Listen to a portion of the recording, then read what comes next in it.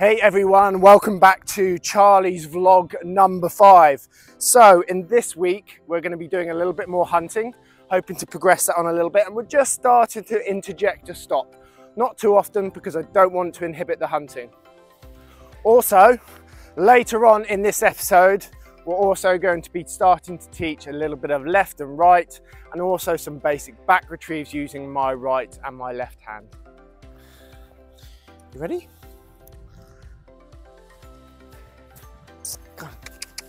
Good lad. Good lad. Good lad.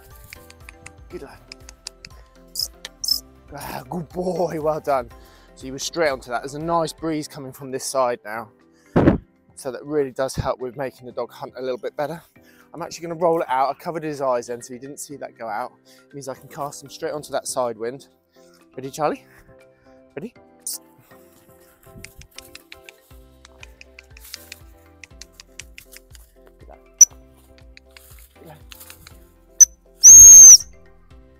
Good boy, sit.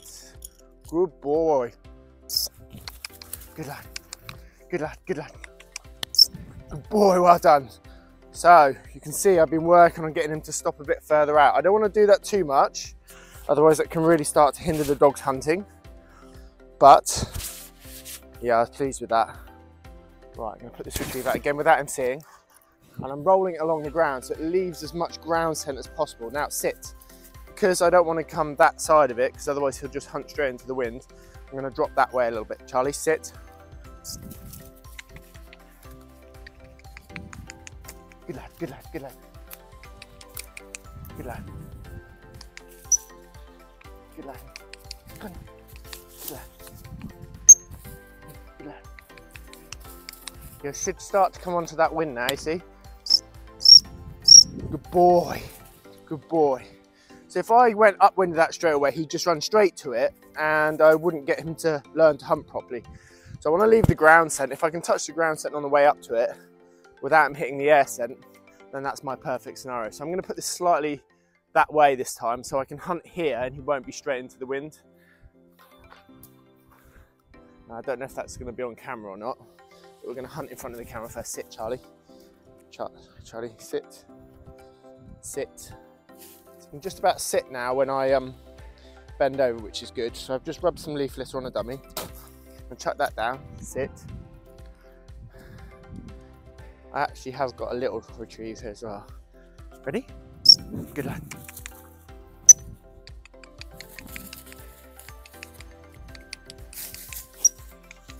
Good lad, good lad. That was a bit bad timing really there, because I asked him to sit in a stick pile, which isn't great, but he actually did it really well. Good lad. Good lad. Come on. Good lad. This dummy's a lot smaller. Yeah, good lad.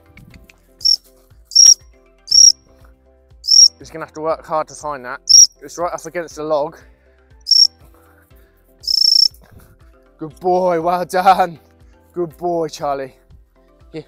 So this is just a tiny bit of rabbit skin around a tiny bit of cut up sock. I don't know if you can see that. Looks like a rabbit's foot. It's just a tiny bit of rabbit skin. Now, because that was tight, sit, Charlie, sit. Because that was tight up against that log and it's so small, it had to really work for that. Now, I've still got that dummy over there, so we're gonna try and pick that now, Charlie, aren't we? Sit, sit, sit. So a bit of leaf litter, always casting him onto that, that gets him going. Sit. Go on. Good lad, good lad. Where's he going? Where's he going? Where's he going? Good lad. Good lad. Good boy. So just as I pipped him there, he was just on the retrieve, so that's why he picked that there. So I'm going to go back downwind of the camera, just so that we can come back towards you guys again. I'm going to roll this behind me like that. As long as he doesn't see me do it, I'm good, you see. Sit. Now remember, our wind's coming this way, so if the retrieve's here and I come here, he won't scent it until he comes this side of the retrieve. Sit. Here, Charlie. Sit. Well, that wasn't so good. Look, there you go. Starting again.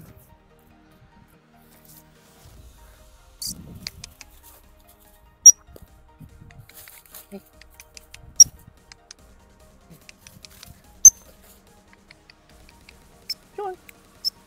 Come on. Good lad, good lad. Good lad. Where's he gone? Where's he gone? Where's he gone? Where's he gone? Right, it's here. I'm going to pick it up. Good lad, good lad, good lad.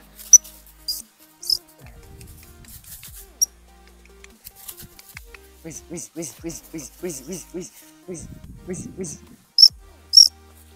Good boy. He didn't see me do that.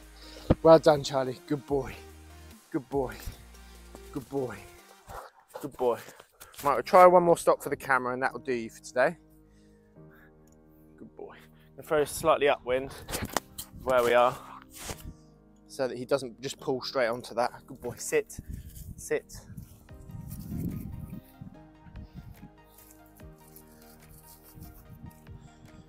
Sit. Go.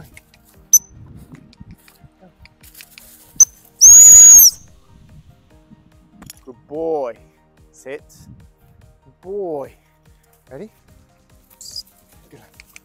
Good lad. Good lad. Go on.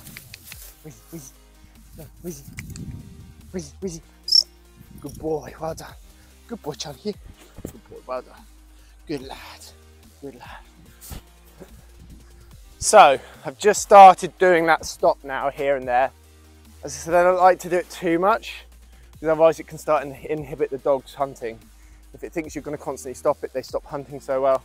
So I'm just starting to interject it here or there. Isn't that right, Charlie?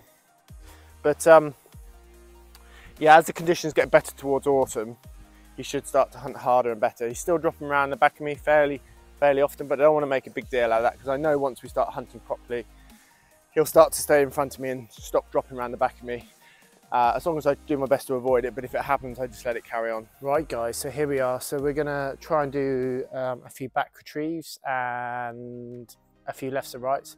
I've actually done this for a little while with him now, maybe the past week.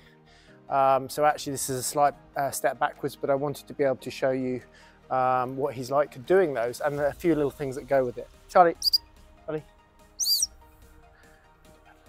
So we've got our little training lead on, first of all. That's really, really important. I've actually gone up to a slightly bigger dummy now. I'm using 150 gram, one of my 150 gram full natural rabbit skin dummies. Just felt I wanted to give him something slightly bigger to hold, and he seems fairly okay with it. I use some of the other ones for different things, but for this, I'm now just about going up to the 150 gram weight. So we're gonna start off by doing a very basic back retrieve. So we've got the dog sat up.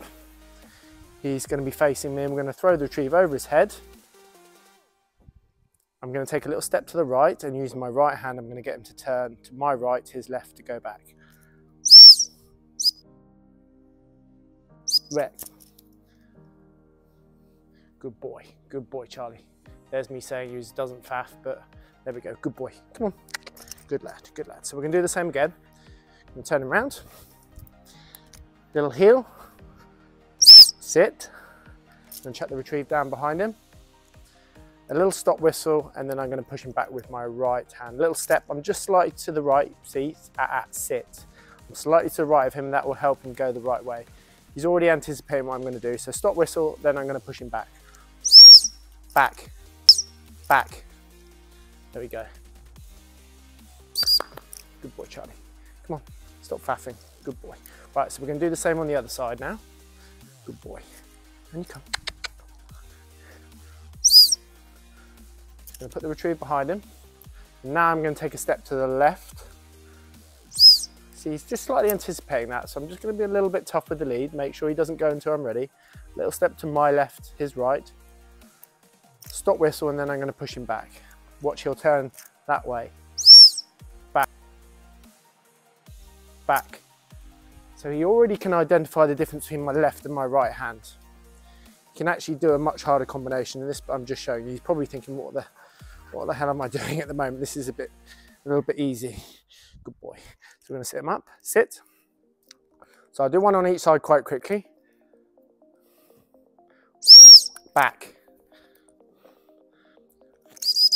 Good boy, that's better. So we're going to turn him. I'm using this as a bit of a carrot as well to get him to keep up with me. Still sit. I'm going to put this behind him. Little step to my left this time. Charlie, back, back on the other side. Good boy. Okay, Charlie, Charlie. So this time I'm going to do a back retrieve, but I'm going to do what I call recall sit. And that's where I'm going to move the dog off the spot before I send him. I'll do it quite quickly. Sit. Leave that. Good lad. Split. Use my right hand, he turns to my right to go back. Come on, Charlie. Do the same on the other side. Good boy, well done. Same again, turn him round. Good boy. Charlie, sit. Sit. We're not quite getting that straight yet, but we will get there. See, that's why you hold the lead. I don't want him thinking that the stop whistle means go. It doesn't, but he's associating it with go. This lead stops him from going. Really important. Otherwise, you have to rubber tackle him, which is totally unnecessary.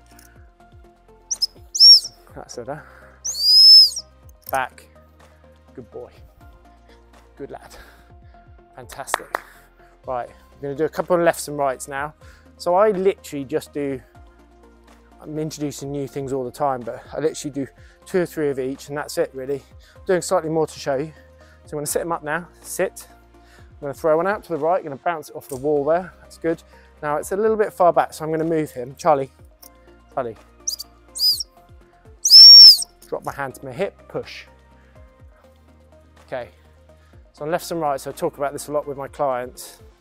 I'll explain what I mean in a sec. So I'll sit him up. Charlie, it's so hot tonight, even though the sun's gone in. So I'm going to bounce it off the wall. We always do a high stop. We drop our hand to our hip and then we push out as if we're pushing our hand along a table. So he's already anticipating. Stop whistle first. And then I push out. Good boy. Some people will say get on or get out when they do that. For me, I don't actually have a verbal. I only have a verbal for back. So I'm going to do the same on the other side. Charlie, come on. Sit.